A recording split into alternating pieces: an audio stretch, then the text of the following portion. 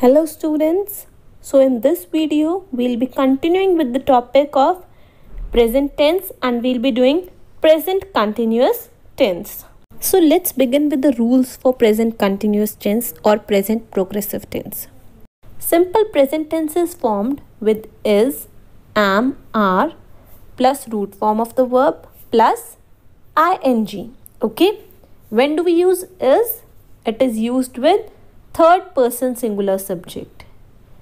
Second, am is used with first person singular and are is used with the remaining ones. Okay. So whenever there is continuous tense, how do we identify it? We identify it with ing. Okay. And according to the subject, we'll place is, am and are. Now if we want to make the negative, what we'll do? We'll put a not after is, am, are. For example, I am not studying. She is not sitting. Okay, we have to put not after is, am, are. And for interrogative, what we do? We use is, am, are before the subject. For example, is she studying?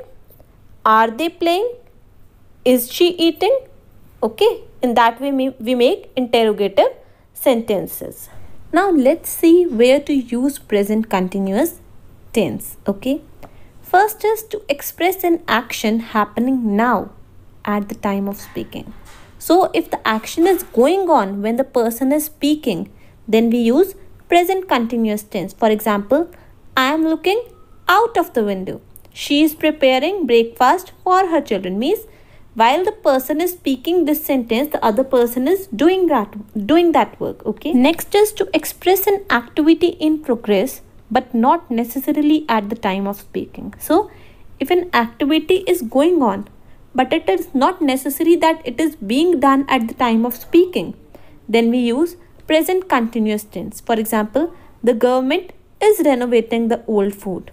He is teaching Hawaiian guitar to young children. Third is to express a definite plan for the near future. So if there is a plan that is going to happen for sure in near future. For example, I am going to Kolkata next Friday.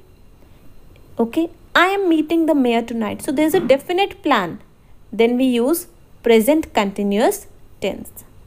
But you must note that the time of action must be mentioned in this case.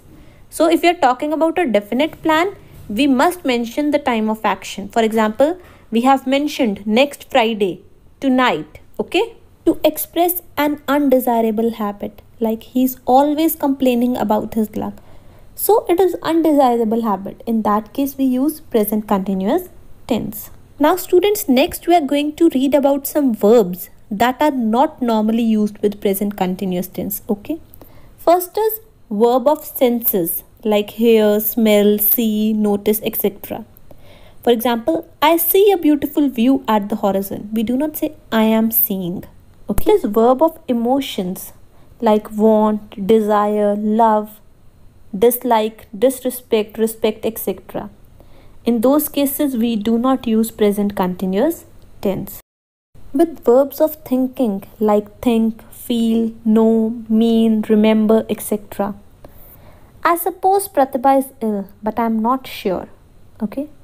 So here we are thinking, we are supposing something. In those cases, we do not use present continuous tense.